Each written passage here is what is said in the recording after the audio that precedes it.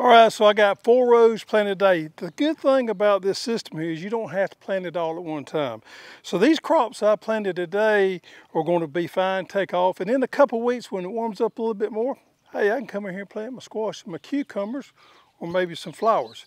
So it's real versatile the way you can lay this thing out and the way it allows you to stagger your planting. Now the drip tubing that you're seeing right there puts out 1 gallon per foot per hour. These emitters are every 6 inches, so it don't take long to get water out there to that plant there. It goes directly over the plant there or right next to it. That fabric there is pervious, so that water seeps through there.